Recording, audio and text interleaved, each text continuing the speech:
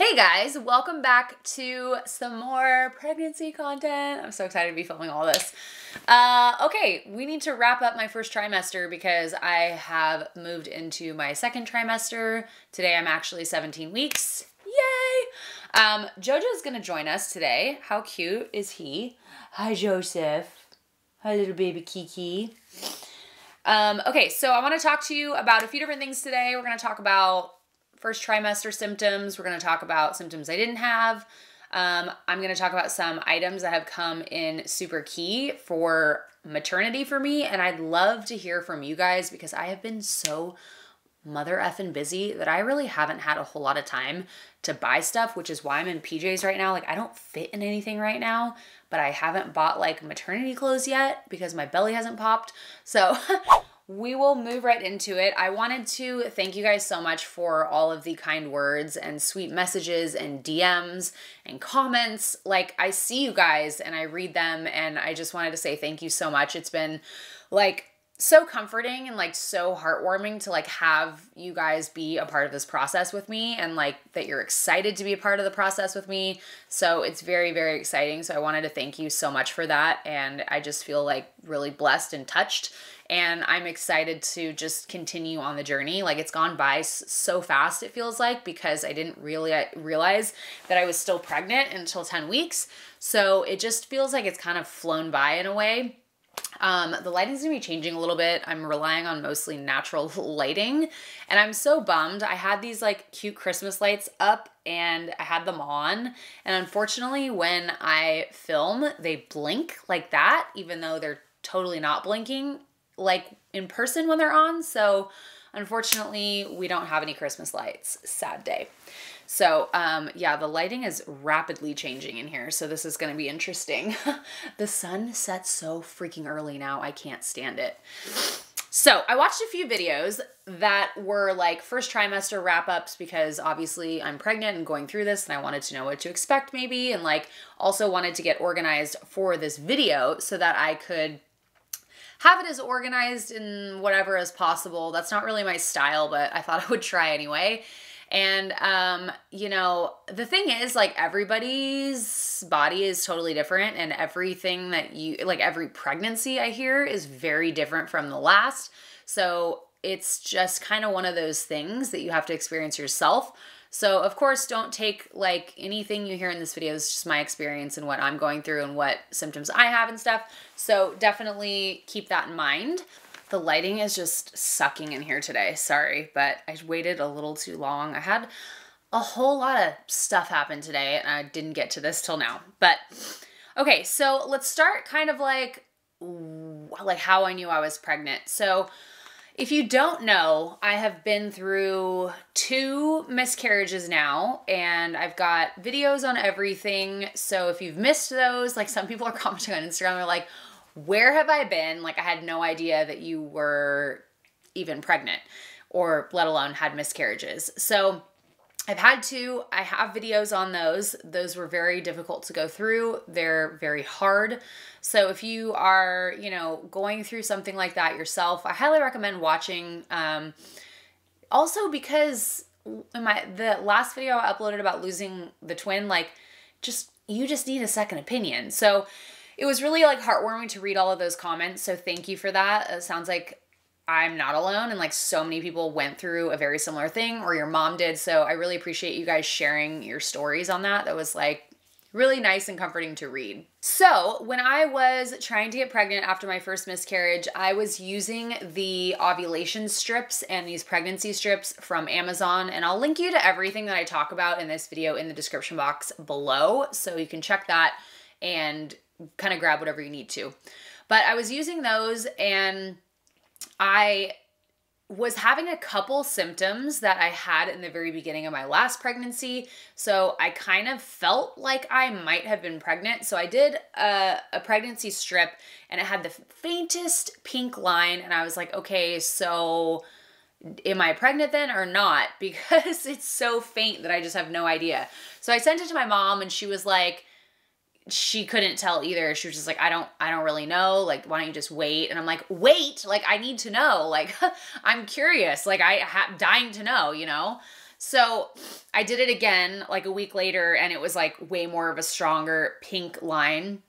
I had also been testing my HCG levels every single day in the morning and documenting those. There's an app, like you can take a picture of the thing, and it kind of tells you like when you're ovulating. But I also read when you're in the beginning stages of your pregnancy, I don't know if it's throughout or just then, probably the whole thing, but your HCG levels are higher and they kind of stay higher. And so for a few days they had been kind of high. So I was getting pretty excited and I was like, oh my gosh, maybe I'm pregnant. And then I took the other test where it had the pink strip.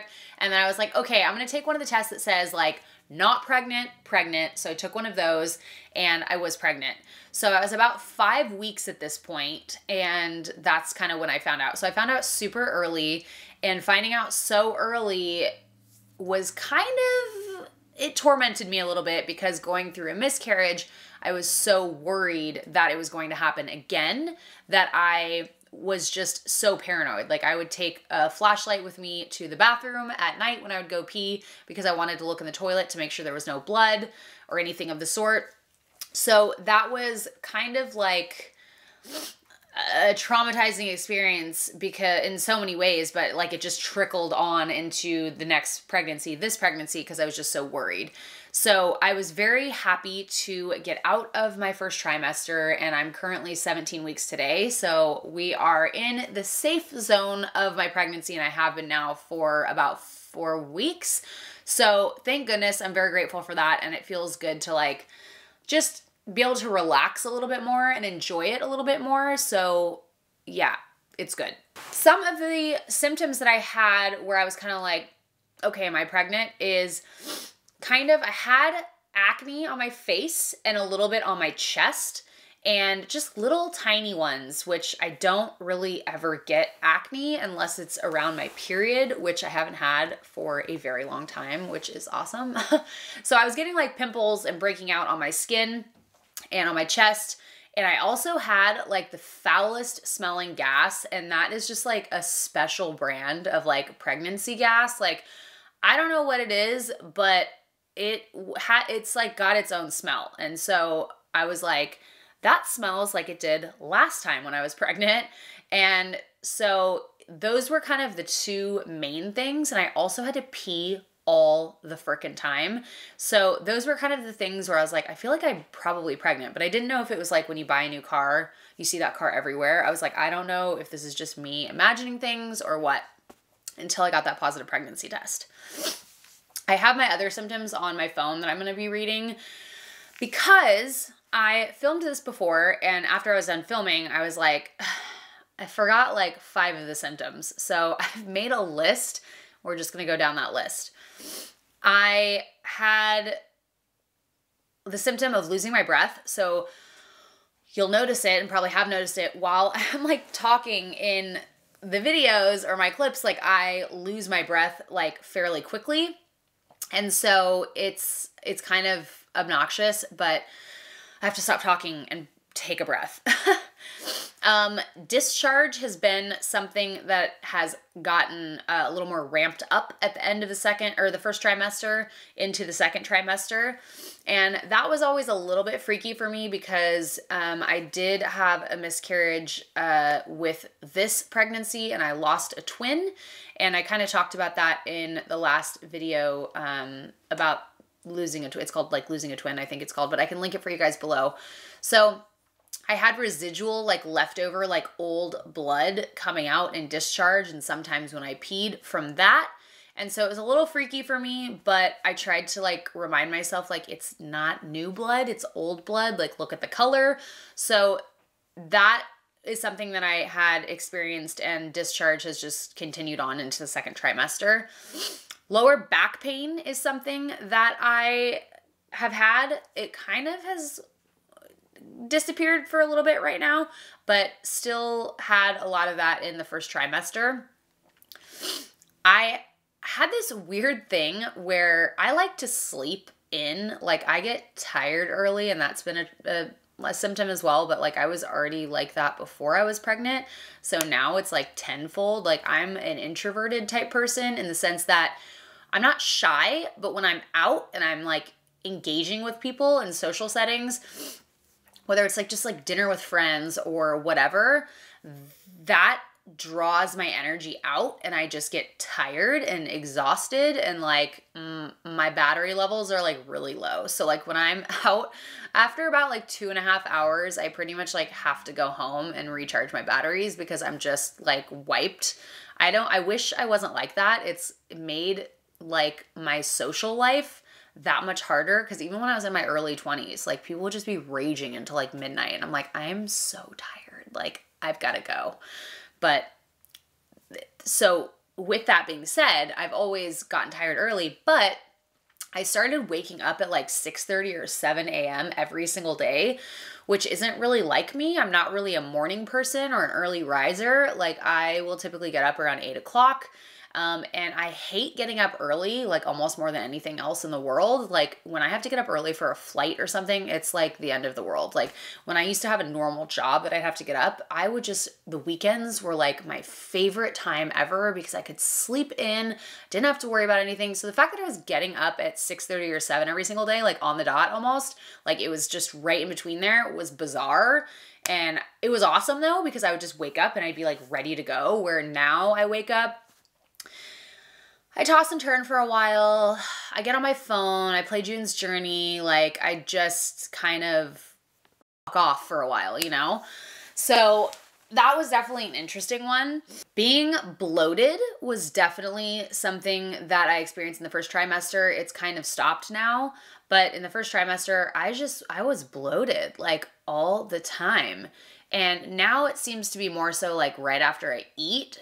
Even though I'm not eating a giant meal, I'll just be like bloated. Like I'll feel just so like distended and like just blah, you know? So these next two symptoms I feel like kind of go hand in hand with not drinking enough water, but I would have headaches and constipation kind of like sporadically.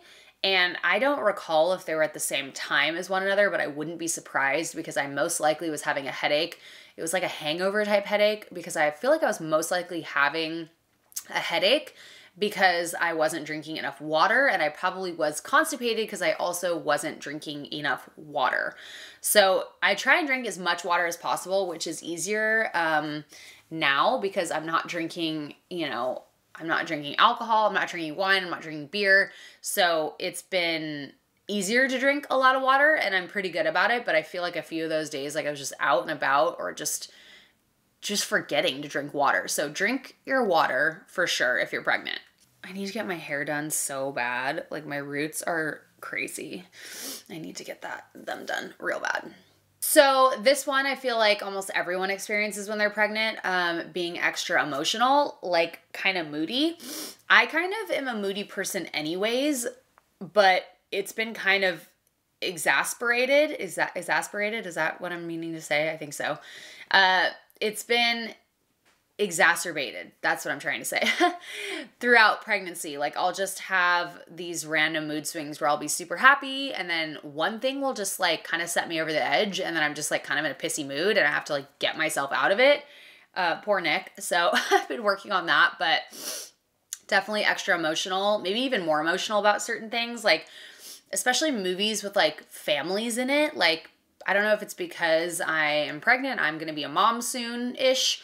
Like it's just so, it hits differently, I feel like. Like I don't know, like I watched one movie where this mom like lost her child and obviously that's very sad, but it just hit me in a different way than it normally would have. And I was just bawling my eyes out. Like I probably would have cried anyways because it's terrible, but like it just feels different now that I'm going to be a mother. And yeah, it was just, I don't know, just all the feels extra emotional. I'm like so running out of breath. Bleeding gums has been something that I was experiencing. I know that I've read online that there's just like, I don't know exactly what it is, but something with your gums, like you need to take extra good care of them when you're pregnant because you can have some issues, definitely some bleeding gums. And stuffy nose has been something that I've also noticed a little bit of, and I don't know the exact reasoning for that. I did read it, but I forgot. But definitely have been experiencing a bit of that, so I've been taking extra good care of my teeth. I'm kind of one of those people that like, I can't go to sleep with makeup on, and I can't go to sleep without brushing my teeth. So I'm really religious about brushing my teeth, but I wasn't super amazing at flossing. Like I wouldn't do it every single day.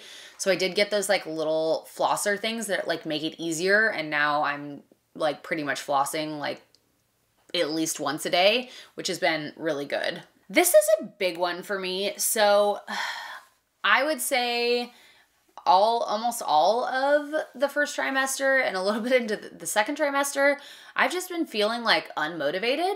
It's just been kind of a different thing for me because I'm a very motivated person. So like experiencing just not being motivated to do things has just been odd and like unusual for me. So I feel like you just need to let yourself kind of lean into that and just let yourself chill on the couch if you want to, you know? You're not lazy. You're like building a human being inside your body. Like that takes a lot of nutrients, time, effort.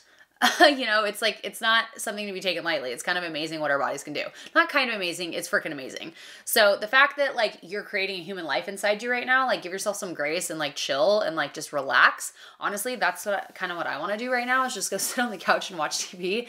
But yeah, so just being kind of unmotivated to do things, like whether it was just like something I needed to do, an errand. I feel like I would just put things off and just felt unmotivated to do them. And typically I'm the type of person that I'm very motivated, like whatever I want to do, I try to get done. I like do lists. I have tons of lists. I make lists in the morning about what I'm going to do that day, my grocery list, what I'm doing tomorrow, what I need to do for the week. So I'm a very big list person and I just felt so unmotivated to do so many different things. I was just kind of like, I didn't even want to like leave the house. Like not like I was depressed. I was just like, I was just unmotivated. Like I just wanted to sit and watch TV, but that didn't feel good because I would beat myself up a little bit. And then I would have to remind myself like, whoa, whoa, whoa, you're building a human, like you're creating human life inside your body right now. Like you deserve to just relax if that's what you want to do. Okay. So, I just went to the bathroom and went number 2. Very excited for myself on that one. That's the second time today. Woo! Okay, back to this. So I had some veins going on my boobs, and my nipples have gotten bigger, so it's been like a little more veiny over here. And I feel like I was experiencing that like pretty early on. So I kept trying to like remember, I'm like, is this just leftover from the first pregnancy or like, is this one? But yeah, I'm definitely noticing them more so on my right side than my left, but yeah, veins nonetheless. Weight gain. Okay, so I would say around 15 weeks. I've read on the interwebs that I haven't actually even spoken to my doctor yet, so that's interesting. I think in the next week I'm going to meet her, but I read online that around 15 weeks you will probably have gained 5 to 10 pounds. So I weighed myself in the very beginning of my pregnancy and I weighed myself at around 15 weeks in the morning without clothes on because they do it at the doctor's office and it's like 4 p.m. in the day and I have all my clothes on and shoes and I'm like, excuse me, that is not what I weigh. So I did gain 5 pounds in my first trimester and actually a couple weeks over. And so I was pretty happy about that because with the remodel going on, it's been difficult to try to make healthy choices because I just get busy and hungry and like want to grab something that's quick and easy, and cooking has been extremely difficult with no kitchen and like it's just been challenging. So I was pretty stoked that I was on like the lower end of that. So I guess we'll see how it goes after Thanksgiving because I definitely did not hold back. Symptoms that I haven't been experiencing, I have not really had any cravings for anything specific. I kind of expected pregnancy to come with, you know, just like a slew of now I like sweets or now I don't like avocados, you know, things like that because people talk about it all the time, but I haven't experienced anything like that. I've always been the type of person that like just has a weird collection of food on my plate. Like if I'm home alone and I'm just eating whatever, like I'll have like a pickle and a piece of cheese and like, you know, just whatever. And it's just kind of a weird mishmash of things, but there hasn't been anything that I've been eating more of. There hasn't been anything that I've been craving necessarily. Like I just still like to eat all the same stuff that I eat. I love salty stuff. I love potatoes. I love cheese. So unfortunately, I wish that my favorite thing was salad and, you know, steamed broccoli, but that's just not real life. So I've been trying to force myself to eat those things though, because I'm making a human being and I want them to be as healthy as possible. So I've also had no morning sickness at all, which has been really great. I have heard that people have had really bad nausea, and that's just not great. So I've been really lucky to not have any nausea, no throwing up, nothing of the sort. So that's been awesome. So I have not been able to feel any movement yet. I did notice when I was laying down one day, like a lemon-sized like lump on my right side, and it eventually disappeared, but I am guessing that was the baby over here. But I have not felt any movement. My belly hasn't even really popped yet. Like I just kind of look a little bloated maybe. So I'm just kind of waiting for that moment because I don't really fit in any of my clothing right now. But I also don't have like a pregnant belly, so I'm not super comfortable wearing like tight clothing. So I'm kind of like in this weird in between, and I really need to go shopping because honestly, I haven't even purchased a bra since my second breast augmentation, April 1st. So I don't even know what size bra I am right now. And that's why I'm wearing PJs, because like I don't fit in anything. Like I don't know what to wear. Like getting dressed to go out right now is just like not fun. It's like not fun at all. I wanted to talk about some things that I've been using and used for my first trimester, and I am continuing to use. So one thing that kind of has started to happen, I guess I could have talked about this as a symptom, but kind of at the end of my first trimester, my boobs and my stomach have started itching because they're growing. So I got these two things. This is belly oil from Amazon. I've almost used this entire thing, and I've been preemptively using this like before I was even pregnant. I started putting this on my thighs, my butt, my stomach, and my boobs so that I could hydrate and make my skin as elastic as possible, so as to avoid stretch marks if possible. And then this is from Summer Fridays. It's called Baby Moon Belly Balm. This basically just melts into your skin and is the same thing that this is. And it helps prevent stretch marks, even postpartum, and helps your skin become more elastic. So these have been awesome. I also ordered some pants from Pink Blush Maternity, and I wear them so often that they're actually in the wash right now, conveniently enough, so I can't show them to you, but the band is like this thick on them, and they're long, and they go up over your stomach, so you don't feel like my leggings right now just cut into me right here, and it's like one of the most uncomfortable things ever. So I need like leggings that are 2 sizes up at the moment, because I'm just like bigger, but I don't have like a belly yet. So those have been awesome. I also want to say that their return policy is rad. Like when you return something, they don't charge you to send it back. It doesn't matter why you're sending it back. And they also don't charge you postage, and they don't charge you for an exchange for a newer size. So I did want to mention that. I've been pretty happy. I've placed an order and had to exchange some things. But those pants that I got have been awesome. I wish I could show them to you. I'll link them for you down below. But very, very comfortable. I wish I had about 10 pairs because I'm kind of living in them at the moment. They're very long too. So if you're short, I'm 5'8", or 5'8", not 5.5, 5'8.5. And they're long on me. So if you're short, you might need to hem them or cut them or something, but so freaking comfortable. You know what symptom I didn't talk about is memory. My memory has been just kind of like a little off, and saying things, I like don't say them properly, and my nighttime vision during driving has been a little weird too. I forgot to mention those because I didn't write them down, but just remembered those. Like, I guess that's the thing. Like, one of my friends said that her, like, when she drives at night, she almost feels like hungover or like a little buzzed or something, like her eyesight. And I can totally relate because I am now the DD, and I'm like, what's up with my eyesight? Like trying to like clear my eyes. Like I just feel like tired. Maybe it's just because I'm tired. I don't know. But, oh, the other thing that I have been using is a fetal Doppler. I didn't know this even existed until the person who let me borrow this told me about it and let me borrow it. I also purchased my own. because she was telling me about it, and I was like, oh, I need to get my hands on this immediately. And then she let me borrow it. So this basically is so you can hear your baby's heartbeat. And she told me that she was not able to use this every single time to find the baby's heartbeat because sometimes the baby would be behind her placenta and was for most of her pregnancy. So sometimes she wasn't able to find it. When you use this, you put like aloe or like the gel that it comes with on your stomach. And I found that it is very low. The baby's like right where my pubic hair stops. It's right there. So this has been really cool though, because going through a miscarriage, it's been like concerning. And my appointments, I only have one a month right now. So I've been doing this and hearing the baby's heartbeat, and it's a very fast heartbeat. So don't confuse it with your own.